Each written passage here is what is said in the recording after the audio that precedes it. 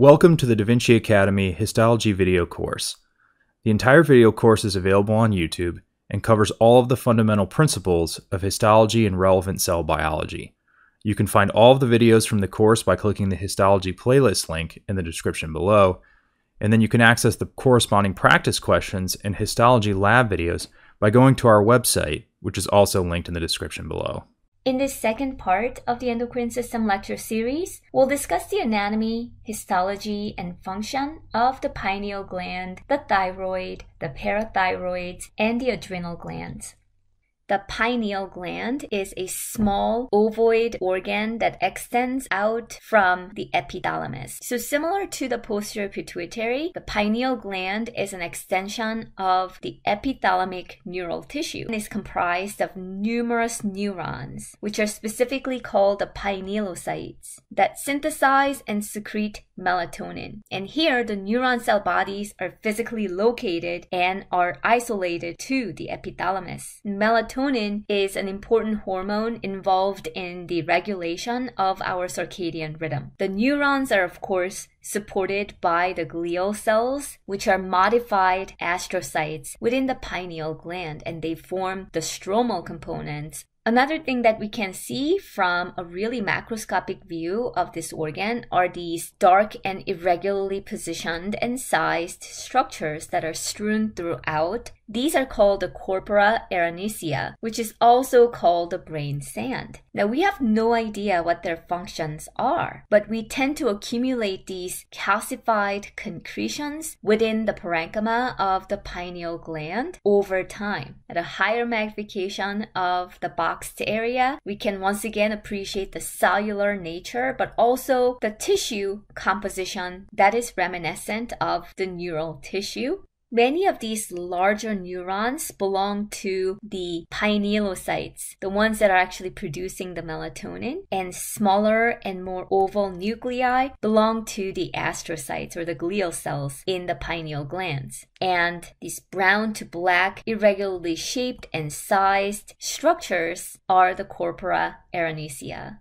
The thyroid gland is this butterfly-shaped organ that sits just below the larynx, which is right here, and in front of the trachea. This fleshy and delicate organ is comprised of the two types of endocrine cells. And in this histological view of the thyroid, we can appreciate that these endocrine cells are forming these spherical secretory units called the follicles. And primarily, it's one type of endocrine cells that are forming these follicles. So we call these cells the follicular cells. So majority of these nuclei of the cells that are lining the follicles would be the follicular cells, and they produce and store this eosinophilic amorphous structure in the middle called the colloid, which is kind of a jelly-like substance. And within this matrix, the follicular cells store iodide and other molecules with which they can synthesize the thyroid hormones. Not quite as numerous as the follicular cells are the parafollicular cells, also called the C cells. These are more pale staining, sometimes individual or sometimes groups of cells that are either wedged in between the follicles or are integrated within the follicular lining as small populations of cells. And these are the cells that produce calcitonin, which regulates the bone tissue and the blood calcium level. At a higher magnification of one of these regions of the thyroid, we can appreciate the follicular cells that are lining the follicles with a colloid in the middle. And this one just seems to have dried out and shrunken away from the follicular cells. So a lot of these non-staining circular structures are all just artifacts. At any rate, in between the follicles, we see these aggregates of pale staining cells. These would be the collections of the parafollicular cells. And sometimes these parafollicular cells can be a component of the follicular lining, but they still retain their pale staining nature. The thyroid hormones play an incredibly important role in regulating our metabolism, our temperature regulation, and even our cognitive processing power.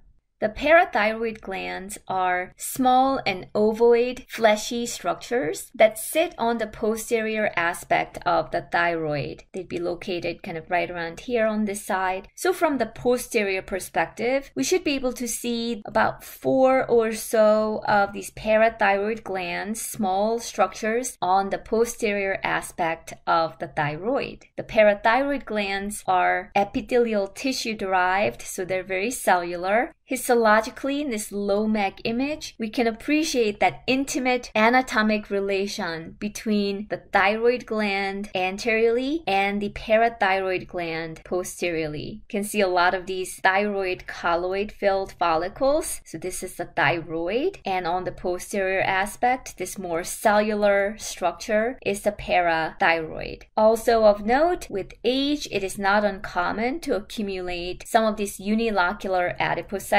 within the parenchyma. So this is actually a typical parathyroid histology. In terms of the endocrine cells that comprise the parathyroid, there are also 2 types here. One is called the principal cells, also called the chief cells. Not to be confused with the chief cells of the stomach glands, by the way. The principal or the chief cells of the parathyroid gland secrete parathyroid hormone, or PTH, which regulates the bone tissue mineralization and has an effect in increasing blood calcium level. At a higher magnification of the boxed area, the principal cells are these regularly shaped and sized circular cells with pale to basophilic staining cytoplasm. The other type of endocrine cells in the parathyroid are the oxyphil cells. These are these slightly larger cells with eosinophilic staining cytoplasm. These oxyphil cells can be present as a single cell or aggregate of cells as seen such. And to this date, we're not quite sure as to what their functions are in the parathyroid, although some suggest that the oxyphil cells could be the stem cells that give rise to the principal cells, or these used to be the principal cells that are kind of taking a little break. And again, some of the unilocular adipocytes can be appreciated in this field of view as well. So that's parathyroid gland. The adrenal glands are these wedge-shaped, fleshy organs that sit on top of each kidney on the right and left side. They're invested within and are protected by a lot of fatty tissues, which we call the perinephric fat. Histologically, the adrenal glands are divided into the outer layer, the cortex, and the inner layer, which is the medulla.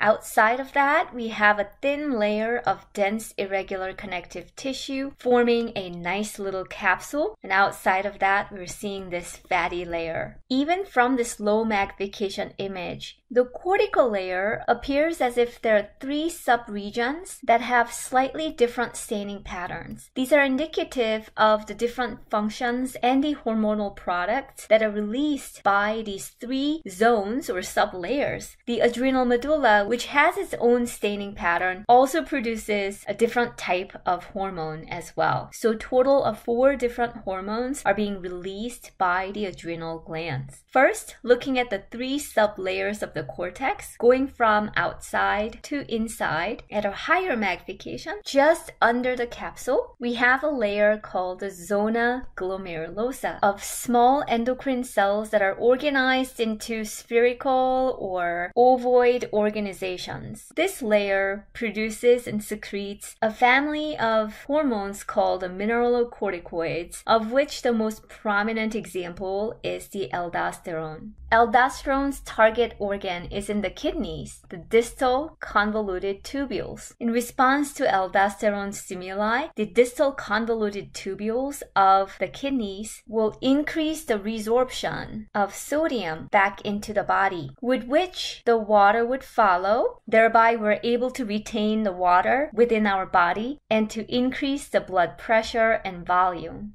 deep to the zona glomerulosa and taking up about 70 to 80% of the thickness of the adrenal cortex is the zona fasciculata, where the endocrine cells are typically organized into these fascicles or nice even rows of cells or cords of cells. The endocrine cells of the zona fasciculata secrete a family of hormones called the glucocorticoids, of which the most prominent example would be the cortisol, also commonly known as the stress hormone. This cortisol has many different functions with many different target cells around the body, but its general effect is the increase in gluconeogenesis and changes in fat metabolism, as well as suppression of the inflammatory reactions around the body.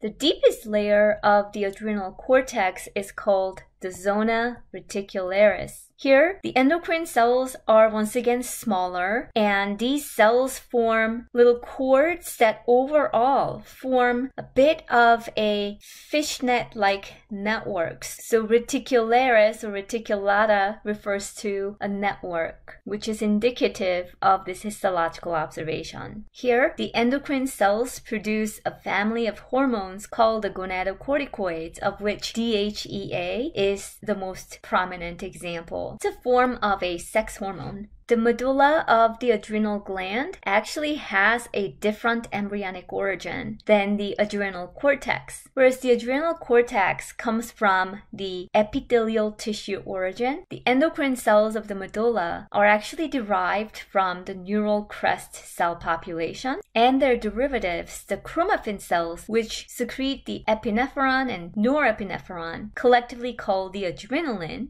function much more similar to the neuron cells as opposed to the epithelial-derived endocrine cells. So for this reason, the chromaffin cells are said to be functionally more similar to the postganglionic sympathetic neurons. To summarize the endocrine system and integrate it with the endocrinology and some physiology, let's look at the whole system one last time. The pineal gland, which is an extension of the epithalamus, is positioned on the posterior aspect of the diencephalon. It produces melatonin, which regulates our circadian rhythm. The pineal gland is an extension of the neural tissue, and its parenchymal cells are the pinealocytes, supported by the astrocytes. The pituitary gland is subdivided into the anterior lobe or the anterior pituitary and the posterior pituitary or posterior lobe. The posterior lobe is comprised of the neural tissue, and it contains the extensions of the axons coming from the hypothalamic nuclei, the paraventricular and supraoptic to be a little more specific. And here the axon terminals dilate and become the herring bodies, from which the oxytocin and vasopressin, also known as the ADH, are released. Oxytocin stimulates lactation, uterine contraction, and the feeling of love. The vasopressin, or the ADH, causes the kidney collecting tubules to increase water absorption. The anterior pituitary, on the other hand, produces 7 different hormones. The MSH, the melanocyte stimulating factor, so it goes and stimulates the melanocytes throughout the body to increase the pigment production. TSH stimulates the thyroid glands to increase the thyroid hormone secretion. The FSH and LH both have an effect on the testes and the ovaries by stimulating the follicles to grow in females and for the spermatogenesis to occur in male. And the luteinizing hormone in females will stimulate ovulation, and in male it'll stimulate the testosterone production from the testes. The ACTH stimulates the adrenal cortex, especially the zona fasciculata, to increase the production of cortisol. These 5 hormones are produced by the basophils. Now, when we hear basophils of the pituitary gland, these should be distinguished from the basophils of the peripheral blood. The basophils in the peripheral blood are a type of white blood cells that have a lot of basophilic granules in their cytoplasm containing histamine and prostaglandin, type of inflammatory agents. The other two hormones are the GH, the growth factor, which has many different target cells and organs that stimulate metabolism and growth, and prolactin, which stimulates the breast tissues and the mammary glands to grow and enlarge. These two hormones of the anterior pituitary are produced by the acidophils. The thyroid gland is comprised of two types of cell populations as well. The follicular cells produce the thyroid hormones T3 and T4, and the parafollicular cells, also known as the C cells, produce calcitonin. The calcitonin, if you recall, has a direct inhibitory role on osteoclast, which can then decrease the blood calcium level. The parathyroid glands, which I'm drawing in right now, are usually about 4 or so small ovoid glands that sit on the posterior aspect of the thyroid. The parathyroid glands, too, have two types of cell populations. The principal cells, also known as the chief cells, produce parathyroid hormones, also called the PTH. The PTH has direct inhibitory role on the osteoblasts. And in addition to directly inhibiting the osteoblast activities, it stimulates the osteoblasts to synthesize and secrete the osteoclast stimulating factor or hormone, OSF, which then stimulates the osteoclasts, which then breaks down the bone tissue, thereby increasing the blood calcium level. The other type of cells in the parathyroid are the oxyphil cells, and at present we're not sure as to what their functions are.